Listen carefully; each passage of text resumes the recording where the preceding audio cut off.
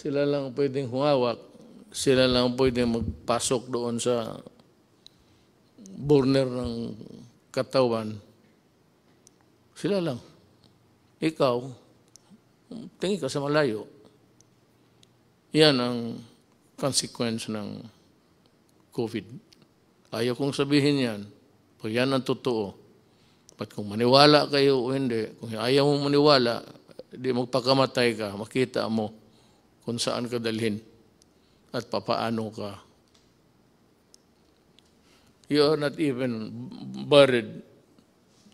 You are, because you are a dirty carcass, patay, you must be destroyed by burning. Dahil sa COVID. The one single, ang ano sa atin, COVID. Lahat yan. Yung problema natin at sa COVID. Ang anong solusyon? Huwag kang mahawa. Paano po? Huwag kang lumabas ng bahay. Paano ang kain namin? Maghanap ka ng paraan. Pero, mag-ano ka lang, basta may mask ka lang. Kaya sinasabi, ay ako hindi, yung mask na, hindi naman ako magsasalita dito na parang gangster. Paano ko sabihin sa inyo, tito mo itong to. Matapang daw raw, kaya niya yung COVID. No? Magipag-usap sa atin.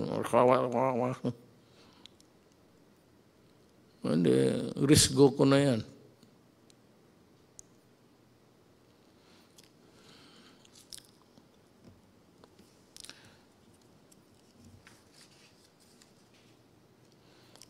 It's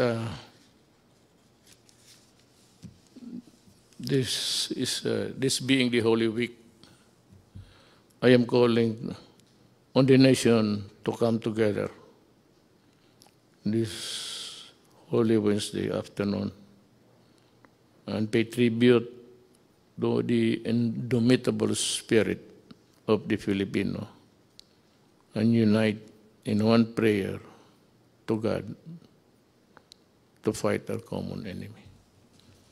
May dagdag, nag-improve ba tayo? I really do not know. How many died today? I have no, hindi ko alam kasi per ora yan eh. Pero sana, well, ang ano lang nito, God is the only one who can really solve the problem for us. Ang tulong ba sa inyo ay sapat, kayong poorest of the poor, at kayong I would say you have to consider us also as poor because yung deposito namin, yung aming pera, may border rin ito, ang bulsa. Hanggang dyan lang ako. Kaya na-discuss ko sa inyo. Pero kung pagkain, may makain ba tayo? Bigas, I will try. I will try. Maghanap ako paano ang paraan. The greatest danger dito is doon tayo bumibili sa kanila. Ayoko lang sabihin I do not want to mention the country. But kung sabihin nila, alam mo, sabihin ko, magbili pa ako kasi maubos na. Sabihin nila na, sorry, ito, hindi namin alam kung gaano katagal to. Mag-i-reserve lang namin. Maya na, pagkatapos sa COVID, pwede kang pabilihan ito. So, kailangan ng categorical statement from me coming from the Interagency Task Force. Ang lockdown, wala talagang solution. Pero kung ayaw ninyong maniwala, take the risk. May mga tao rin talaga, alam mo sa totoo lang, I'd want to be, hindi ako nagbabastos ng tao. And just trying to explain to sinishare ko nga sa inyo kung ano ko yung nakuha sa buhay. na pag-aralan ko sa buhay. Not necessarily sa eskwelahan. Alam mo, kung magdating ito, talagang maging crisis, hawa dito, hawa doon. Yung SARS, hindi nagtagal, tinignan ko, maraming namatay sa iba. Pero dito, wala masyado. Ang sabi ko lang, I am not posturing a position here. Baka talagang mali ako. At ito namang depensyent to look for a yung statement na dangling para makapagsalita ang bunganga. Hindi ko, I am not, pero baka yung init something to do with it. I hope, that's just my prayer. There are a lot of people also coming up with that kind of thinking that maybe yung weather, climate, temperate zones, tropical, init, makatulong. So yan ang hiningi ko sa inyo, yung panawagan ko. Be patient at intindihin ninyo kami sa gobyerno. We would appreciate it. Yung ano lang, mag-intindi lang, patient, huwag kayong masyado. Total, kung sabihin ko na talaga na wala na akong magawa, then magplano ka na kung anong gusto mong gawin. When the resources are all exhausted and the pandemic would claim millions of lives, I hope really and I pray that it will not. Pero kung ganon, wala na akong magawa. Malapit na. Ilang buwan lang ang reserba natin.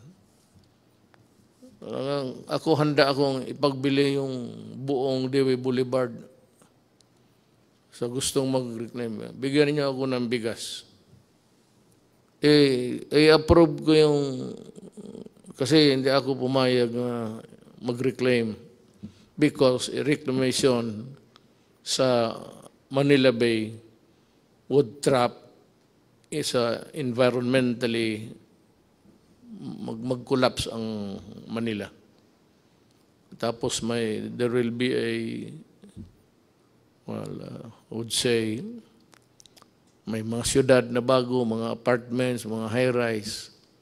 But then, the city of Manila, given its lack of yung water treatment o treatment sa waste o wala. So pag kanon ang ginawa mo, patay ang Manila. So sabi ko, kung gusto ninyo, you just wait for 2 more years.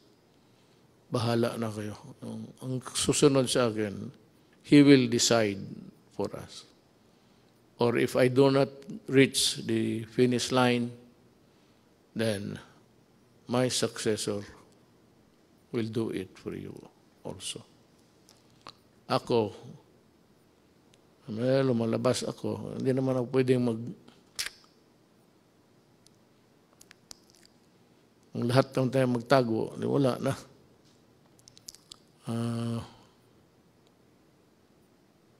I have also to magsusugal rin ako.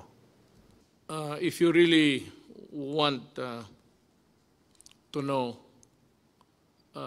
we have discussed it actually, even before this.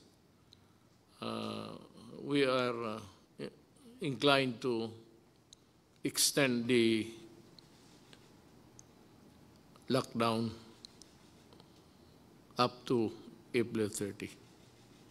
Tignan natin after that. In the meantime, magdo-double time kami. Doon sa tinatawag ninyong middle class how is it defined or arrive at correctly, we will talk about this. May I address myself to the people who have the money now to help, pati yung mga employers. Alam mo, tulungan ninyo ang gobyerno, ang bayan natin. Kasi pag bumagsak ang gobyerno, bagsak kayong lahat.